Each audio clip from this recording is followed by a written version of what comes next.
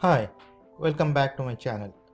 In today's tutorial, I'm going to explain how to make two Raspberry Pi communicate between each other. At the end of this tutorial, we'll control the LED attached to one Pi using the switch attached to a different Pi. So let's get started. Log into AWS Management Console, and the first thing we'll do is create the AWS thing. Once you logged in, type IoT in the search box,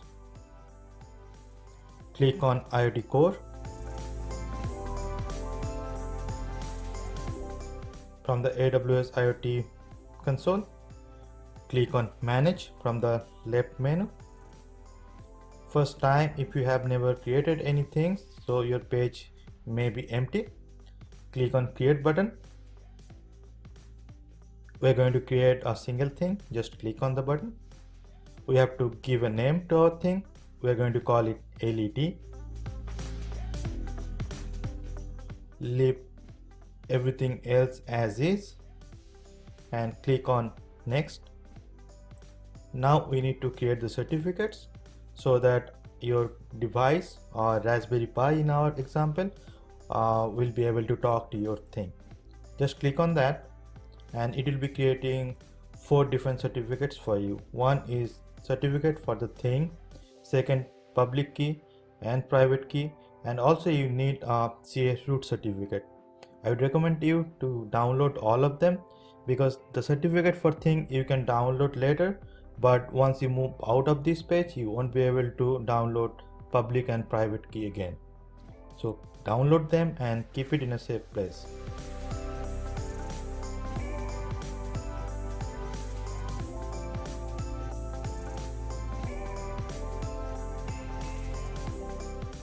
Next we are going to download root CA certificate.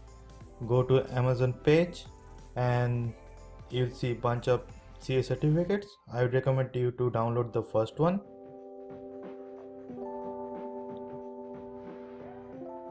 That's the certificate. All we are going to do here is right click on that and save link as and save the certificate to somewhere on your computer.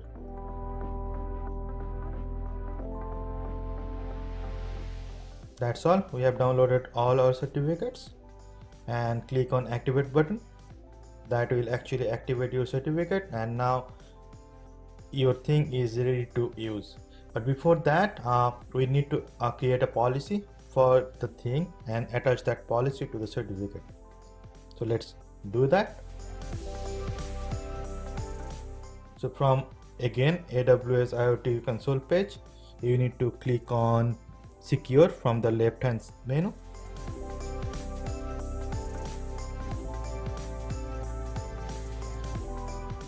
Then click on policies.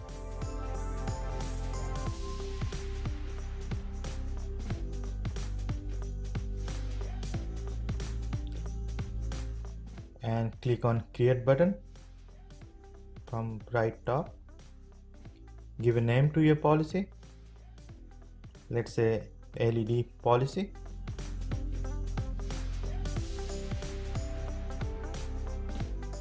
And then click on advanced mode.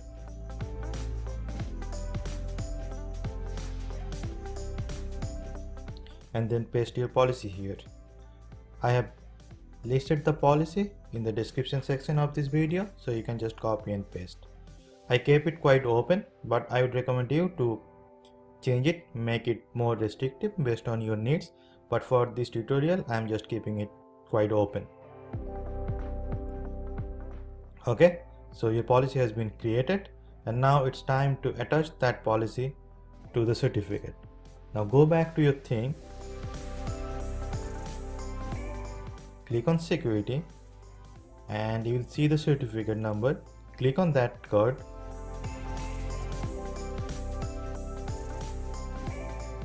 Click on policies and then click on the accent drop down and attach the policy. Select your policy, the policy we just created, which was LED policy. Just double check and check that policy and attached. That's all you need to do to set up or configure your IoT thing. And one important thing, once you have done with creating your IoT thing, you need to know the host so you can configure your program which will be running on your Raspberry Pi and communicate with this particular thing. Click on interact and copy the URL. That's all, guys. And next we'll jump to our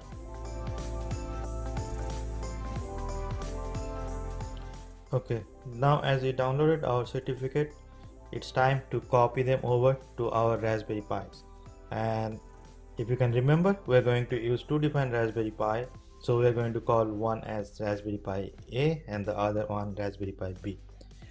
I'm going to rename the file just for sake of simplicity, so I don't need to remember the number and all those things, and it's more convenient to use in the program.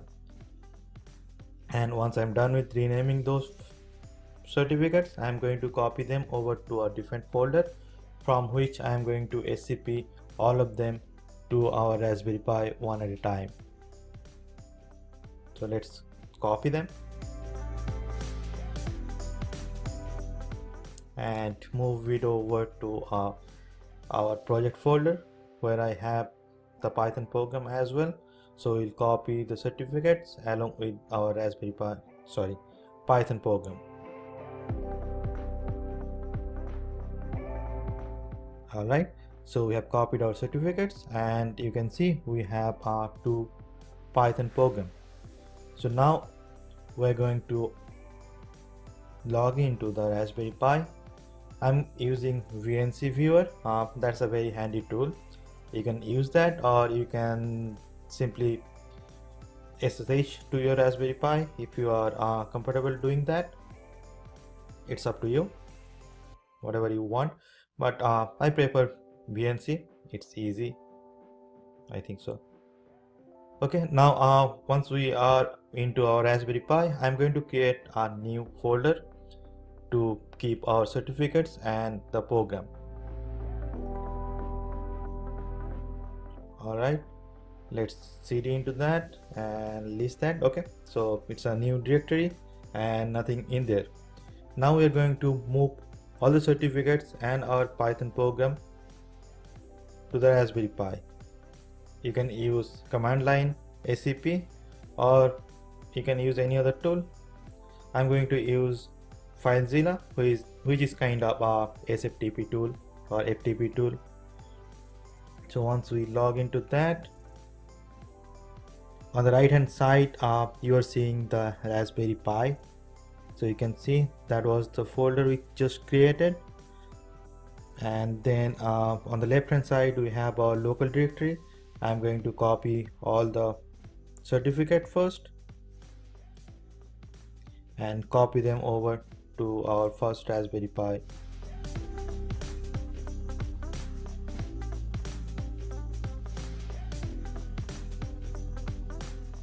Okay, so once done, I'm going to copy IoT LED Python program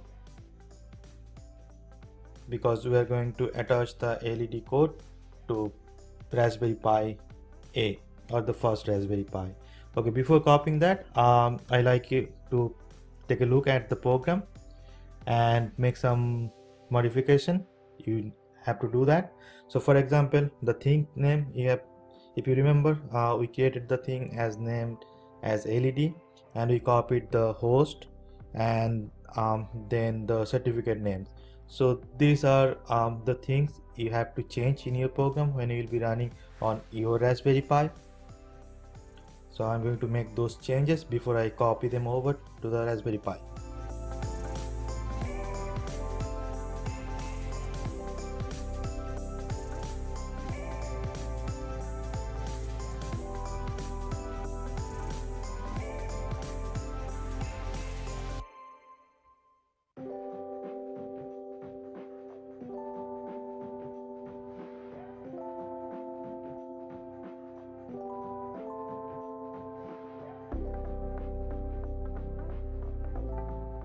Okay, save the file.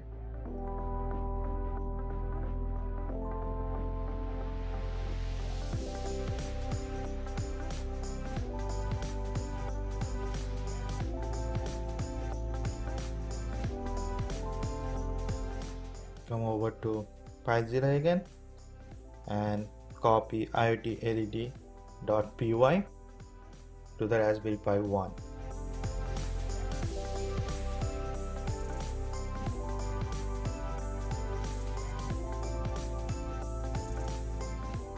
Alright, so we have copied all three certificates and our Python program.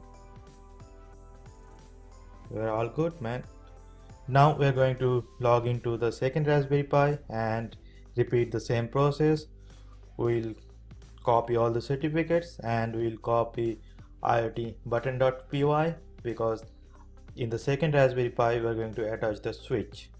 So before again copying over to the Pi, we are going to make all the necessary changes in our program.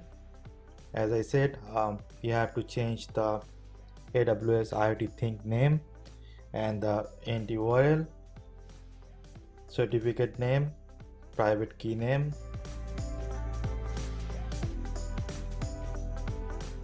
and once you are done with all the changes, save the file, go back to FileZilla, copy the program along with all the certificates to your second Raspberry Pi.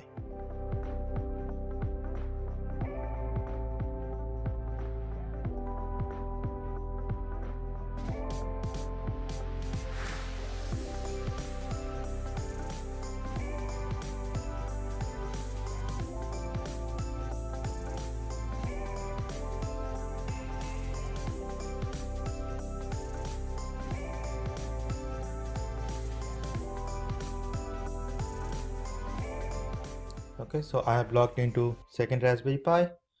I'm going to create a new folder as I did in the previous Raspberry Pi. For simplicity, I'm going to keep exact same name. cd into that. It should be empty. Now again, as I did earlier, we'll repeat the same thing. First, in FileZilla, we log into the second Raspberry Pi.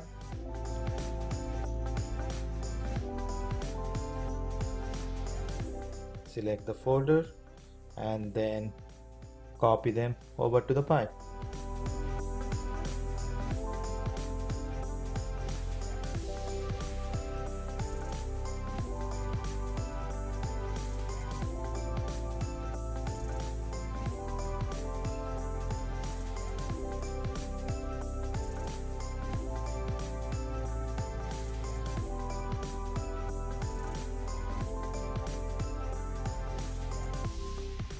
So before we can run our Python program, we need to download a couple of libraries and we have to wire the hardwares with the Raspberry Pi. So let's get started. I have logged into the first Raspberry Pi, which will be connected to the LED light. We're going to the folder we created earlier. Okay, just wanted to make sure everything is as expected. Now I'm going to install Python library for AWS IoT. Just pip install AWS IoT Python SDK. It's gonna take a couple of minutes, so I fast forward the video. You'll find all the description, rather all the details regarding different libraries and diagram in the video description. So now we need to wire the pieces with our Raspberry Pi. So this is the circuit diagram. This is very simple, and all you can see the LED is connected to the breadboard, and Raspberry Pi GPIO pin 18 is connected to one end of the LED and other end to the ground, and that looks very simple. Just follow the diagram and you'll be able to set it up. And once you do so, all you need to do is Python 3 IoT LED .py, and I just did that and program is running. So now I'm going to log into the second Raspberry Pi where we're going to hook up the switch. Again, the circuit diagram you'll find in the video description or in my blog post. Connect the GPIO pin and ground as explained in the diagram, or you can modify them, but remember, if you do so, then you have to change the pin in your Python program.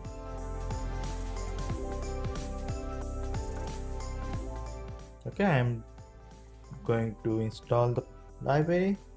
It's done, and I already wired the hardware, so all I need to do is run the Python program.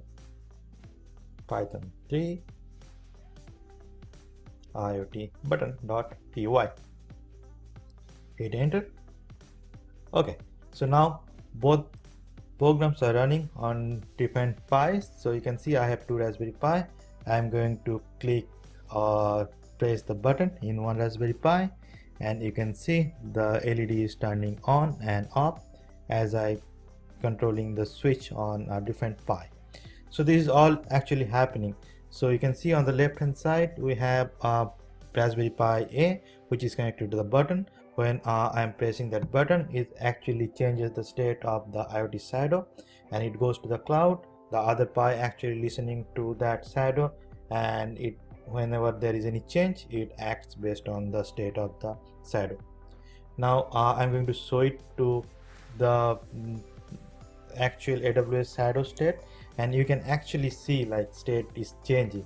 So I'm going to log into AWS console and going to the IoT, click on manage, click on your thing, and from the left menu you can see shadow.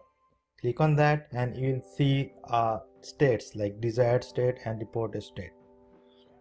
So desired state is basically when you want something to happen or make changes. For our example, when we are pressing the button, we change the desired state, and that actually goes to the second Pi, which turns on the LED and then change the reported state. So you can see here as I press, lights are turning on and off, and at the same time the reported state is changing. So that's how two different Raspberry Pi can communicate with each other using AWS IoT. I hope this video was helpful. If you like the video, please don't forget to hit the like button and subscribe to my channel for future videos. Thanks for watching. See you next time. Bye bye.